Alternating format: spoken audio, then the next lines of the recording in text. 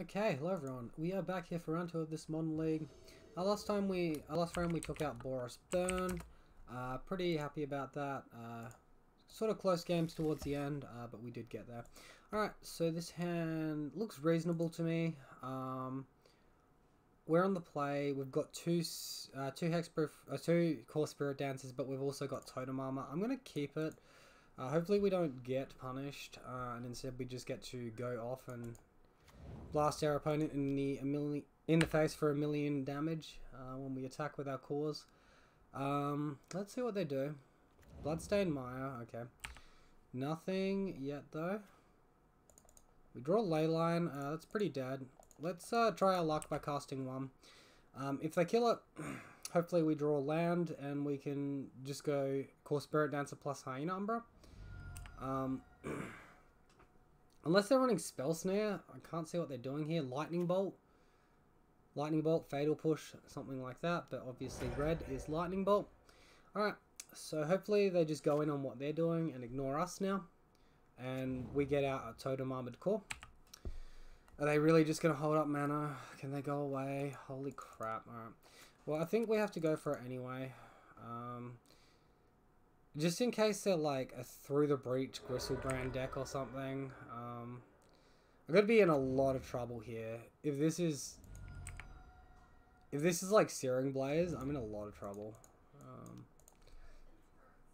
Let's see. Wouldn't that be the nightmare? Oh, you gotta be kidding me. Holy crap. Alright, well, if we draw land, we do actually get to cast our Leyline of Sanctity, and that will stop our opponent from doing anything, unless they have a creature. Looks like they're just holding all burn spells. So we do draw land.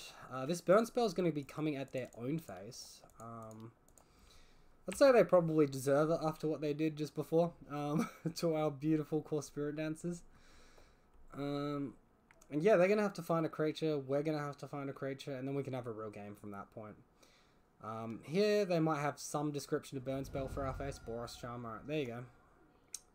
Yep, that's fine. So now we can only take creature damage pre-board. This is going to their face, and we're winning the race. We are winning the race right now.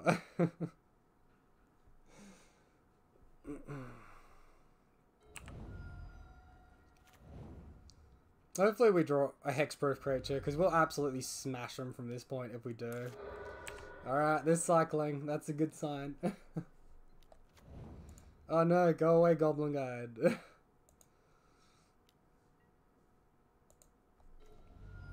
Oh, it's a Dryad Arbor. Let's go in on Dryad Arbor. Hope that's not a Lightning Bolt. Alright, that resolved. Alright, let's empty our whole hand, and they won't be able to attack us anymore. Yeah, beautiful. Textbook victory. Let's go.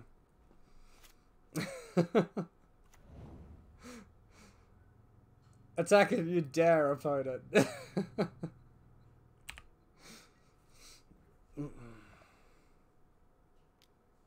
What's on top of our library? Razorverge Thicket. Alright, he's drawing us into gas.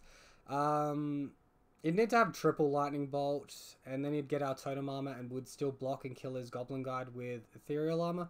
So yeah, this block seems fine.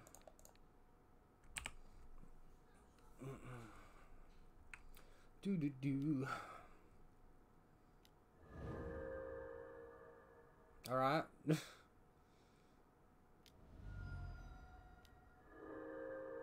Alright, he does know we have first strike, right? Alright, don't think our opponent knows what first strike does. Oh, very bizarre. Alright, alright. Alright, go team Dryad Arbor. He's got the goods. When other lands would have crapped on us, Dryad Arbor off of Windswept Heath has got the job done. Alright, excellent. So we just versed this last round. Real simple board here. In with 2 Force and 2 Path. Out with the Core Spirit Dancers. And we'll submit that list. So Path to Exile for their creatures, and Force of Vigor for their Eidolon of the Great Rebels. Particularly when you're on the draw like this, Force is good to have to deal with that horrible, horrible creature.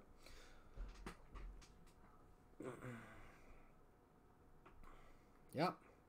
Now we know what sort of hands to keep as well. We'll keep our, Leyline of Sanctity hands with Glade Cover Scout and Daybreak Coroner, and we'll be good to go from there.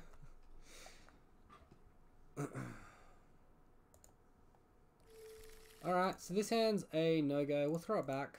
See what we got. Alright, this hand looks fantastic. Bottom the Spider Umbra. Oh, wait a moment. Maybe not. Might bottom the Rancor here. Is that all land?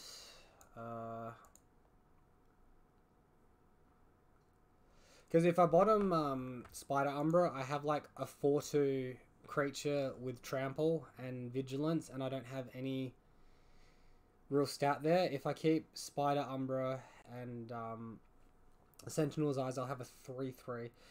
I think maybe I'll just bottom the land. We're on the draw. We have more of a chance of drawing a land as well. Let's keep it like this. Let's go uber greedy on the auras, and keep the strength of Leyline. Have the strength of Leyline do all the work for us. Alright, it's not so strong that we want to draw one on our first draw step, but that's okay. We've still got it.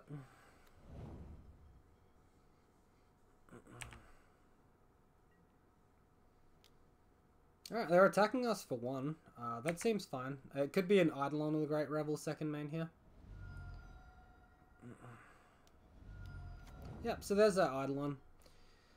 It's not a huge issue. Let's just get out our Vigilance. If we draw a First Strike Aura, we're going to want to cast out First Strike Aura. We're not going to attack into Eidolon. That's just silly. If we had kept the land, we could have played Spider Umbra and then attacked. Because we've got Leyline, we can be way more liberal with our life total on the Eidolon.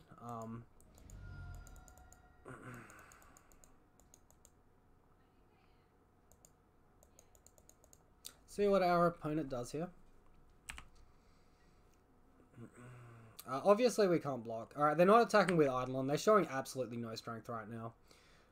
Shocking that in maybe means cycle and then try to do something. I don't know. That seems weird. Wouldn't you cycle first and then shock? Unless they've got the destroy effect for Leyline, and then they're going to look to throw damage at our face. Riftbolt suspended. Alright, so maybe they've got Skullcrack, and they're just playing around us drawing land into Daybreak Coronet here. Alright, so let's play our Spider Umbra, and I feel like it's a pretty safe attack.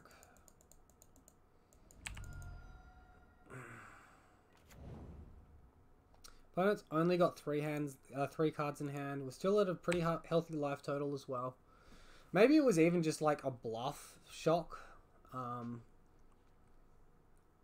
Maybe. Let's see what happens.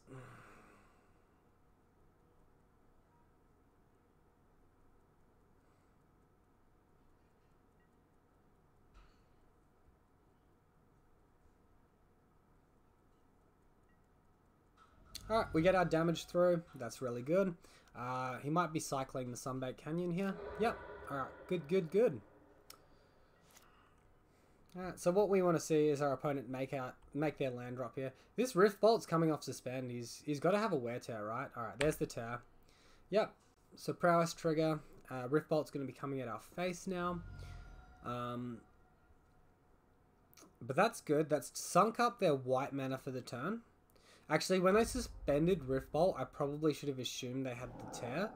I mean, it wouldn't have made a difference to my play. Except maybe I wouldn't have attacked. Because if they tear the Spider Umbra and then block the Bogle, we lose our creature. And we're only on a 1-lander and we're that far behind at that point, we just lose. Alright, he's played another Sunbaked Canyon.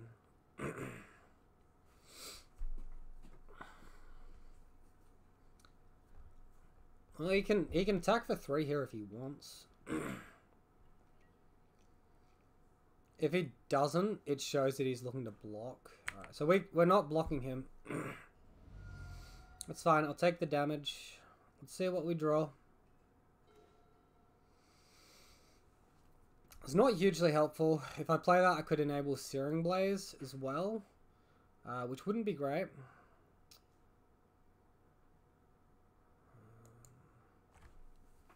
Three cards in hand, 8 life. Attack for 3, plays second scout as a chump blocker. Put him to 7 if I attack for 3. That's not really any close to dead. Any closer to dead. If I play Rancor and attack for 5, that puts my opponent on a 2-turn clock. I go to 7. Yeah, maybe that's just for the best. Let's try that. We do have a game 3 we can play, and potentially get a better result than what's going on here.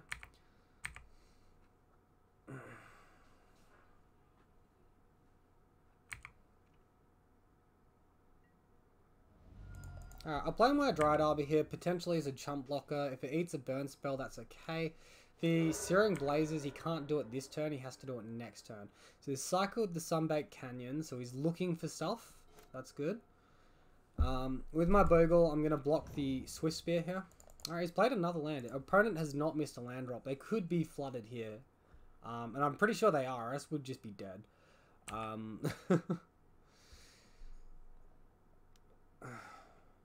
Really?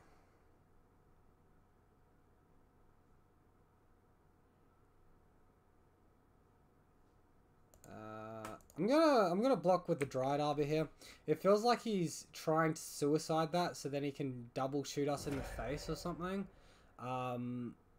without taking damage. If it was 2 1-mana spells, we'd already be dead.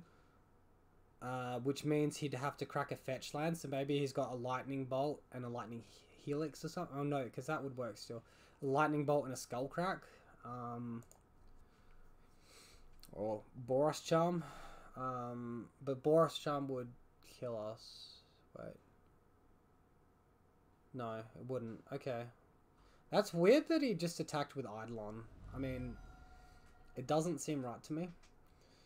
We'll see what he does. Maybe he's got a second Eidolon here he's looking to play.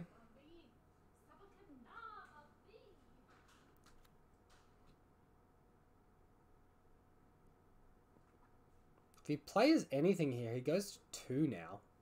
What is he doing? Alright. So we can attack for the win here. As long as they don't destroy Rancor.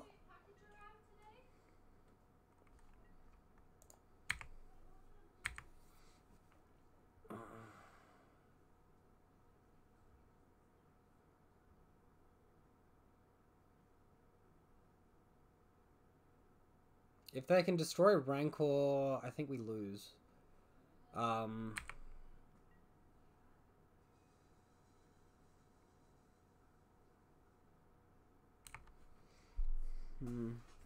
go to a 2-3, we'll trade with the Scout. He'll be on 2 life and unable to cast another spell, and then we'll have a 3-3.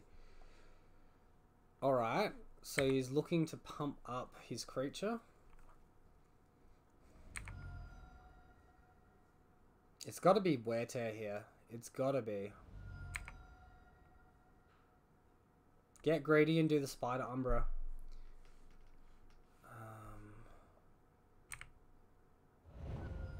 Alright. Well, we just got the win. Gotcha. Alright, cool. Trample OP. Path, we could potentially do a combat trick there. And kill his Swift Spear. But then, yeah, because he was only on 2 life when he cast that, so he couldn't cast Wear Terror or anything. Opponent has disconnected. Interesting. I think maybe he was a little bit frustrated there. But yeah, if he had like 1 extra life point, he might have done Wear Tear and got greedy and gone for the Spider Umbra or something. In which case, we'd path the Swift Spear in response. If he Wear Teared the Rancor in that situation, we'd have a 3-3 with Totem Armor. He would have gone up to a 3-4. We could have passed in response, on the Swift Spear, gone to 1, kept our creature, and then we would have been able to block the Eidolon and then attack the next turn with our Vigilance.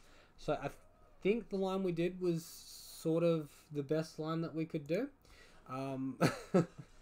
So that's pretty good. That's 2-0 so far in this league against 2 burn decks as well. So showing our superiority there.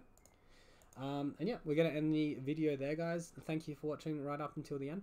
If you enjoyed it, be sure to leave a like and a comment down below. And if you're new to the channel, subscribe for daily Bogles content and ring the bell for notifications. Thank you all, and we'll see you next time.